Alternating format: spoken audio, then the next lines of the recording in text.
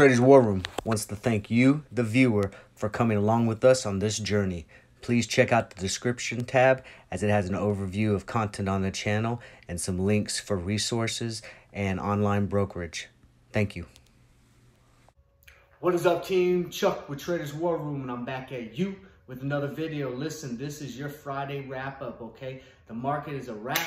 It's closed. I'm going to enjoy my weekend. I got some pizza lined up. I'm going to watch a movie with the kids, and I'm going to get back into the books and kind of do a lessons learned approach, okay? What I did good, what I did bad, take it all in and come back ready to attack, destroy, and conquer on Monday, okay? Listen, I suggest you guys do the same. I need you guys to like, share, subscribe this channel. Join us in Facebook, Discord, Twitter, one of those avenues, okay? And come with us on this journey. And as always, if you're ready, follow me and let's go to war.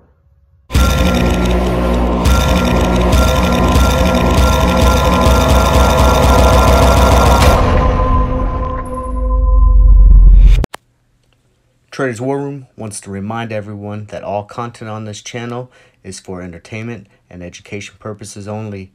We are not financial advisors or consultants, and everyone is responsible for their own decisions and their own actions with the stock market. All right, welcome back, team. Listen, I'm not going to take a lot of your time, but let's get right into it, okay? I want to share my portfolio and see how we did today and this past week, okay? It may not be pretty, but you know what? It's transparent, and I want you guys to understand success and failures. It comes with the game, all right? So let's get into my portfolio. All right, looking at my daily, I'm up $71.60, about 0.92%. This was because of a quick money play that I did with a call option on Facebook early in the morning. Got in, got out, made some quick money to help out my account because it definitely took a tank later in the day. As you see this in my weekly, I'm still down $342. I'm still recovering, but I got some ideas that I think will help me catapult next week and getting back into the green and recovering some of my losses from the past 2 weeks of bloodbath.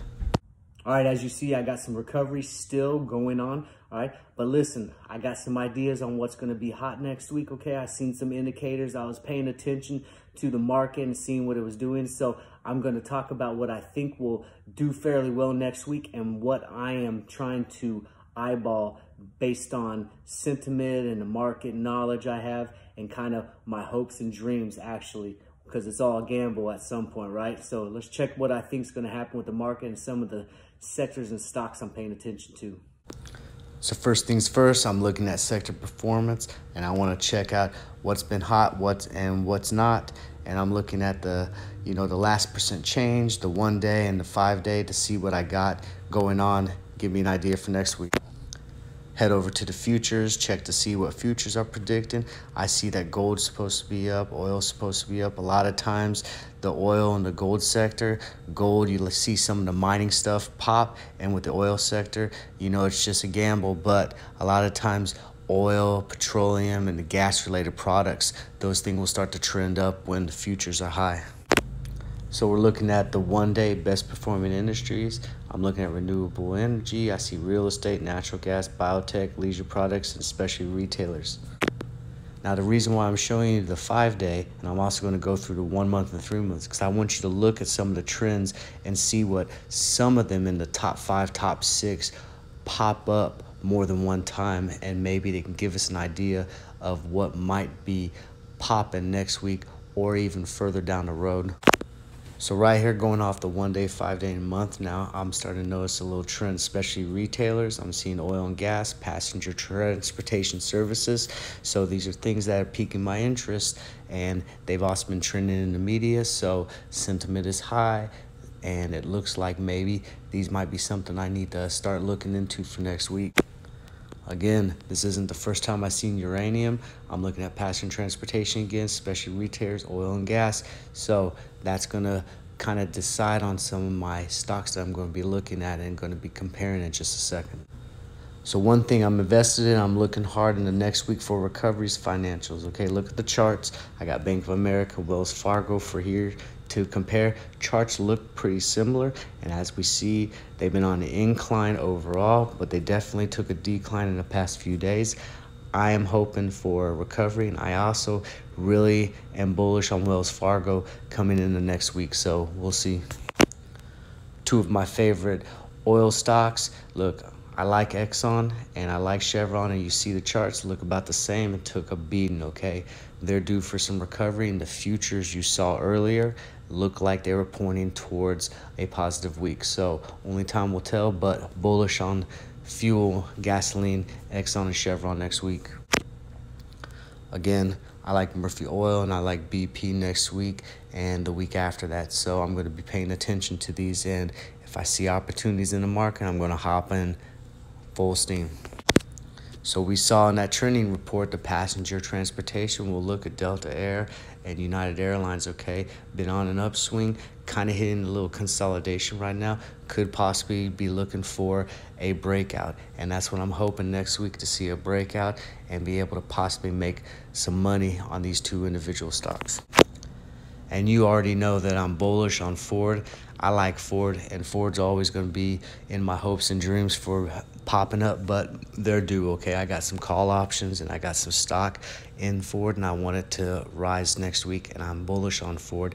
GM, you know, GM looks like it's consolidating. Probably would be a good week for GM next week unless to get some negative sentiment, so we'll have to see on GM. All right, up next, I got the segment that I really enjoy and I'm having a lot of fun with it, okay? You pick it, I buy it, all right? I'm going to give you 5 stocks I've already vetted. Out of those 5 stocks, you're going to pick the one that I'm going to put $100 in on Monday, all right? Get me a good one. I don't mind any one of the 5 stocks. I've already decided that I'd be okay with purchasing, all right? So just give me a good one. Look at the stocks. Do some due diligence of your own. And if you don't know much about that stock, maybe a new sector, hey, you just might have found an idea for you to hop in on Monday too. So before that though, we're going to review the 3 that we've done previously, and then we're going to get into the new 5 picks. So let's get with it. All right, our first pick was OPK, and as you see, we're up $5.42. Not too bad. Got no plans of letting this one go at this time. Torch, we're down $4.20, about 4.31%. At this time, it doesn't hit my criteria to exit out, so we're going to roll with this one. All right, OPTT. Okay, we're down 10% on this one. Now I'm going to consider getting rid of this one next week. So depending on what it does next week, this might be one of the positions that we exit out at that between -10 and -15%. So we'll make that decision next week and see what we got. All right, and as promised, you pick 'em, I buy it. So check out the 5 stocks, and we're going to go in a little quick DD. This is a new part, but I want to make sure you guys know what type of stocks these are and give you guys ideas into sectors that you may want to look towards weeks to come. All right, a little DD on SNES. Okay, you see it's in the biotech industry. All right, I like this stock. I'd be cool with you guys picking this one, so we'll see. CTHR. Now, I actually really like this stock, okay? Apparel and accessories. This is in the jewel department, okay? And what they do is they make those laboratory diamonds that have recently been made public awareness that there's no real difference between a natural diamond and a laboratory diamond. When you look at them in a microscope and do the research, they are the same thing. So with this new generation, laboratory diamonds are actually starting to pick up steam, and they're not as taboo as in my generation and before. So this one will be all right too. I'm big in this aerospace and defense, and I picked this one based off the chart, and also with this North Korea and the United States and China and Iran type of drama that's going on right now. Aerospace and defense could be a good thing here in the near future. You never know. This is one of them that's been popping. It was in the uranium sector. If you noticed when we went over the different sectors in the day, 5-day, month, and 3 months, uranium popped up almost every single time. So I'm bullish on this one. This one is a good stock. I got high hopes for this industry next week and in coming weeks with all the recovery that's going to be going on. So this is airport operators and transportation infrastructure. I believe that this stock will do very well in the near future. All right, so before we wrap it up, I want to give you a provoking thought content type of topic. I want you guys to think about this, okay? all your money's wrapped up in the stock market and the stock tanks, okay, will you have money to reposition yourself on red days?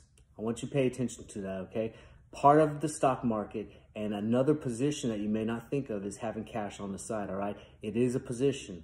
I want you guys to make sure that you guys have cash on the side, because if we do get another market correction or we dip even further, you need to have some money on the side so that you can reposition your portfolio, you can buy on dips, and you can make sure that you average down on certain stocks that you want to have long term, okay? It's important. So make sure you got some dry powder on the side and that you're ready for any type of market conditions that we have, red or green, okay? Green is great. We all like a bull market, but in a bear market, you need to make sure that you have money so you can ride it out, or you put things into safer positions so that they don't take as big of a dive, okay? So I want you to think about that as we go on the weekend and we come into next week and we see what we got.